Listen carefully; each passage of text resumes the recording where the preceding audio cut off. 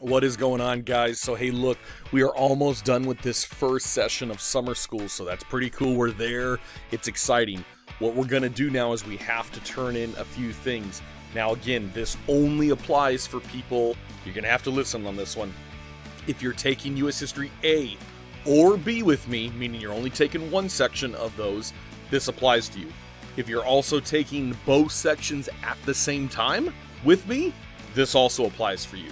If you are not taking both sections with me right now, meaning you're going to take A right now and then you're going to take B next session after the 4th of July ends, we come back on the 5th, then this does not apply to you. So it's only if you're taking one of them or if you're taking them both with me at the same time, okay?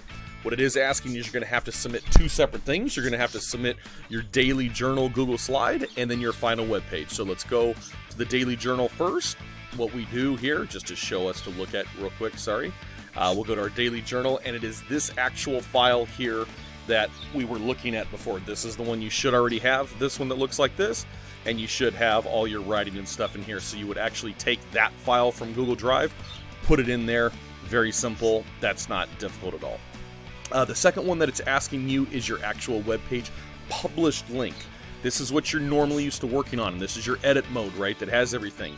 I am not going to accept if you come up here and click copy and you give me the edited published version. I don't care about that. I don't want to see the published one. I want to see the final one so I can click on it and go through and see it interactively. What I'm going to do then is I'm going to come up here to where the published blue button is. I'm going to click on the down arrow to the right of it, and I'm going to click view published site. Once I do that here, it's going to take me to a web page version of it. I'm going to go first and click back to my home screen. Now this is where I want to go. I want to go to the top, I want to click copy, boom, and I will paste that in there as the actual link in terms of what I'm looking for. Again, I cannot stress this enough. I will not give you a grade if you give me the edited version, okay? I am only going to grade it if it is this published version of your webpage on that one. It's very simple. Do make sure this is done by July 2nd, which is Thursday at 11:59 p.m. because the semester term does close on Friday, and I do need to have that work in for you. That way you can get your grade and get your response and everything. If you need any help with this, you can always jump on the Zoom call at 10 a.m. and I can help you, be of assistance with that one.